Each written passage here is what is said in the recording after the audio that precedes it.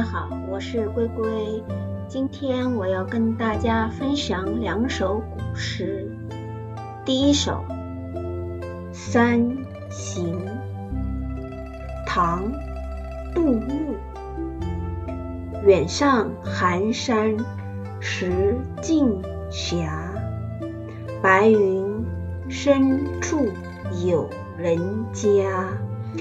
停车坐爱枫林晚，霜叶红于2月花。再读一遍《山行》，唐·杜牧。远上寒山石径斜，白云深处有人家。停车坐爱枫林晚，霜叶红于2月花。山行，在山中行走的意思。斜，古音读作狭，是歪斜不正的意思。坐，因为2月花，这里是指春天的花朵。这首诗第1句、第2句是说，深秋时节，山林中气温下降，寒气渐重，一条用石头铺成的小路，弯弯曲曲的向山上延伸。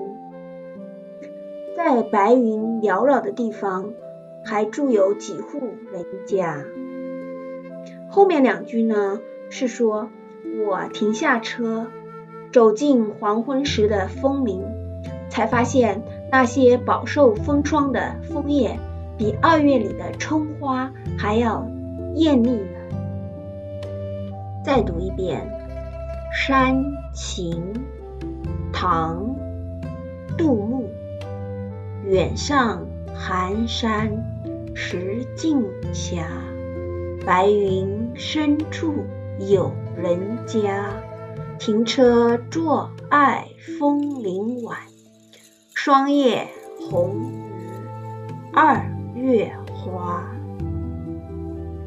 第2首《清明》，唐·杜牧。清明时节雨纷纷，路上行人欲断魂。借问酒家何处有？牧童遥指杏花村。再读一遍《清明》，唐·杜牧。清明时节雨纷纷，路上行人欲断魂。借问酒家何处有？牧童遥指杏花村。断魂呢，这里是失魂落魄的样子。这首诗呢，前2句的意思是清明时节呀，下起了淅淅的小雨，路上的行人呐，都满心愁闷，失魂落魄的样子。于是呢，就向路旁的牧童打听哪里有卖酒的地方。牧童呢，就用手指着杏花村的方向。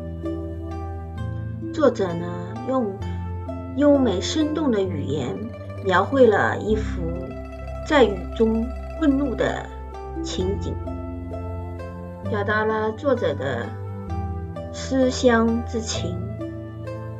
让我们再来听一遍《清明》，唐·杜牧。清明时节雨纷纷，路上行人欲断魂。借问酒家何处有？牧童遥指杏花村。今天的分享就到这儿了，我们下期再见。如果大家喜欢我的视频，请帮我留言、点赞、转发，关注我的频道，打开小铃铛，谢谢，再见，拜拜。拜拜。